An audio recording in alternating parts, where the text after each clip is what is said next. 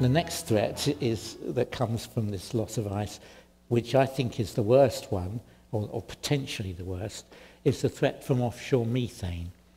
I say it in words here, but I'll go straight through into the pictures. And that comes about because if you look at the Arctic Ocean, it's very... it's an ocean, but it's an ocean that's different from others. Most oceans are 4,000 to 5,000 meters deep, and the Arctic is in the middle. That's the central Arctic basin is 4,000 to 5,000 meters. But the Arctic also has the widest continental shelves of any part of the world, and we can see the Barents Sea, the Kara Sea, the Laptev Sea, and the East Siberian Sea. All these seas north of Russia are very wide, and they're very shallow. They're only 50 to 100 meters deep. So really there's a very, very steep cliff at the edge of this shallow water going down from 50 meters to 4,000 meters. So a 12,000 foot high cliff runs all the way around the edge of the Arctic. Now, as the ice retreats in summer, it's still there in the center of the Arctic Ocean. We haven't had an ice-free September yet, but we do regularly get a summer in which the ice retreats from all these shelf seas. So these seas, which used to be ice-covered even in summer, are now ice-free in summer for 3-4 months in a year.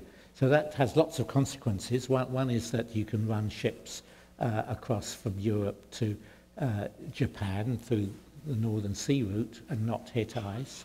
But the other one is that this water warms up because you've got 50 to 100 meters of water depth. You've got a lot of radiation, 24 hours a day of sunshine in summer, or daylight anyway. And the water warms up. You haven't got any sea ice to protect the ocean from warming. So you can get temperatures which are quite high. And when I was up there recently, we found temperatures of 11 degrees at one spot, and that's really warm. That's like temperatures that you swim in off Britain, in the North Sea. And I'll try and get it to... here we are.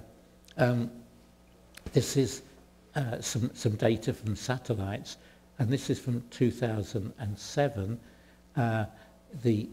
The blue line is where the ice edge was in 2007 in September, and the colours are surface water temperatures, and we can see that there's some water that was more than 5 degrees, that's the brown stuff there, and a lot of water was more than 3 degrees.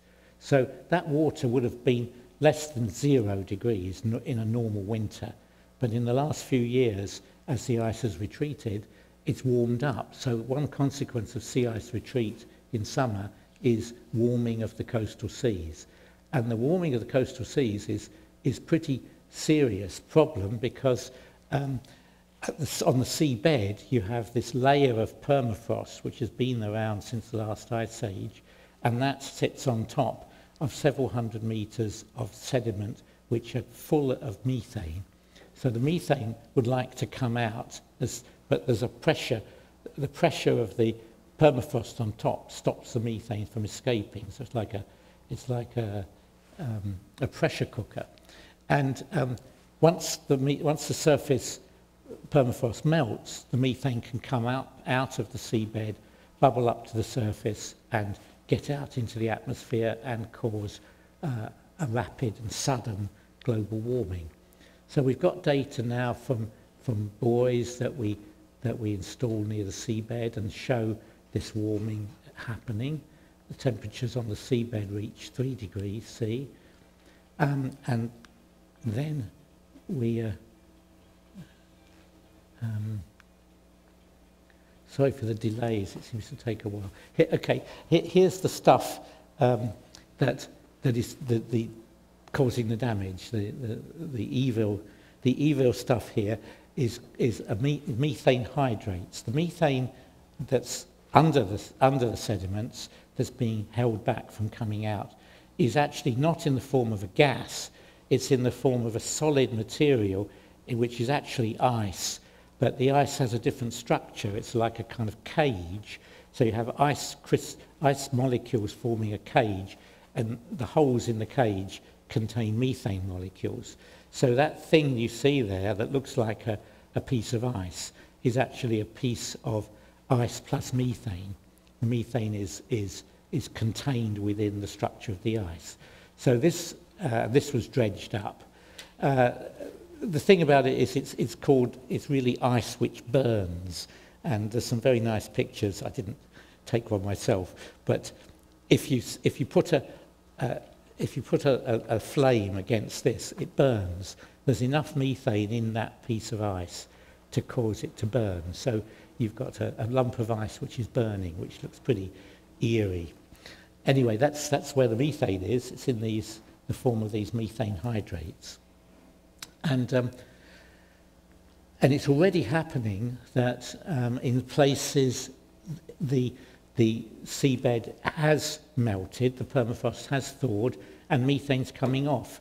So this is a picture taken in the East Siberian Sea by sonar.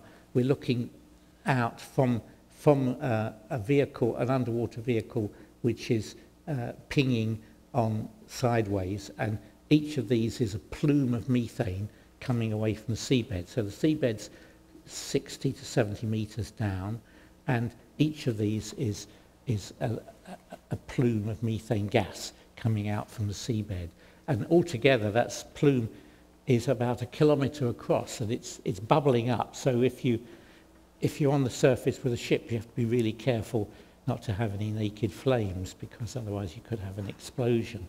Now, this is pretty frightening. It never used to happen because in summer there wasn't any open water, and so the fact there was an ice cover there kept the water cold, and you didn't have any methane being emitted. But now you do, and every year there's more methane being emitted, more and more bubble plumes coming out, and that methane reaches the surface, comes out into the atmosphere, and causes global warming.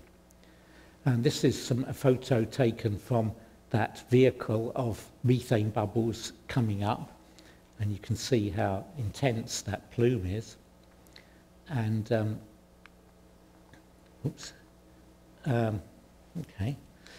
okay, and then this is when there was some ice drifted in, and here's the methane bubbles are flattening themselves against the ice on the top, so you've got flattened bubbles.